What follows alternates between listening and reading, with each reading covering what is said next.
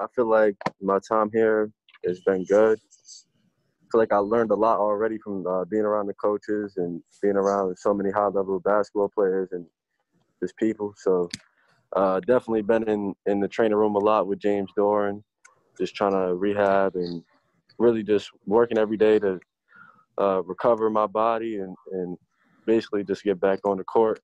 I've been on the court a lot lately and just started doing live and stuff. So I'm really excited to really get back into things. I don't really know a percentage, but I mean, I feel good. I'll say that.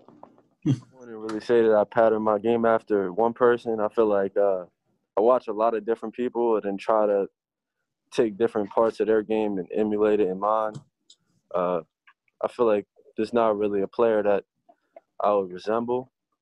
Uh, but I feel like I might take style to somebody like maybe I don't know. Like I like the way Jaylen Brown plays, but I also like the way like Rajon Rondo plays, like pass first, but also like athletic finisher, rebounder, defensive player. So not really one person in particular, but a lot of different people. I feel like the adjustment's been going pretty good. I feel like it's taught me how to get into a routine and really take basketball as a job. Being around Coach Hurley and the other coaches really is inspiring. Seeing their passion for the game and seeing everybody, even like everybody on the campus is just so dialed in to the game. So it helps you focus, and especially being in Connecticut and stores, it's not much to do. So it keep your mind on the right things.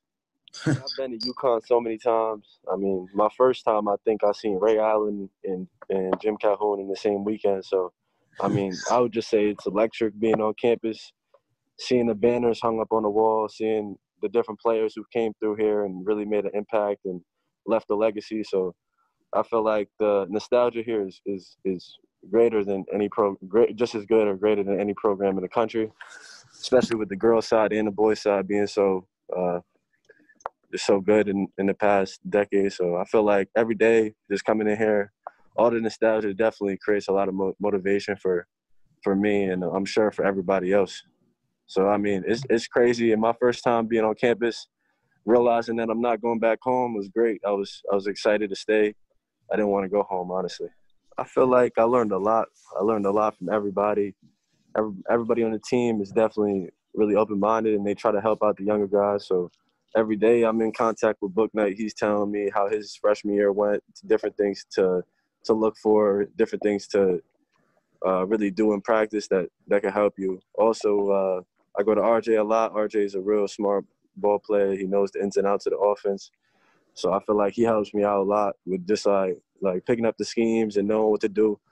And also I feel like they lead by example. So I could watch them and watch the way they go through the drills and automatically just pick it up because of the precision that they move with. And, yeah, everybody knows he's a really good scorer. He's a really unstoppable scorer. But also I like the way that he can bring a team together and help. He helps basically everybody on the team. So, I mean, he's reaching out to the bigs. He's reaching out to the younger guards and really just he wants to win. And I seen that as soon as I stepped on campus that he wants to win. And, I mean, everybody knows he's a good scorer, but not everybody knows his personality and what he brings to the table mentally. And the way also another thing is his competitive nature. He's one of the most competitive people I've met. And he takes the game really seriously and goes about his business. I definitely feel like I can make a big impact as a freshman. I'm not sure, like his scoring average is like 20 points or something like that. I mean, I'm not sure how many points I'm going to be scoring, but I know I'm going to make impact, whether that's on defense, whether that's rebounding, whatever I need to do. So, I mean, if it happens, it happens.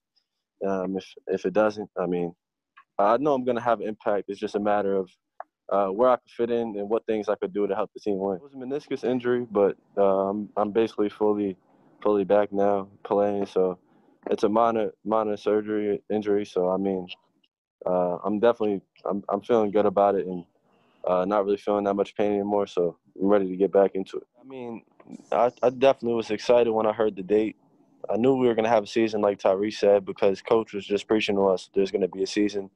So that never was really like a thought that went through my head that there wasn't going to be a season.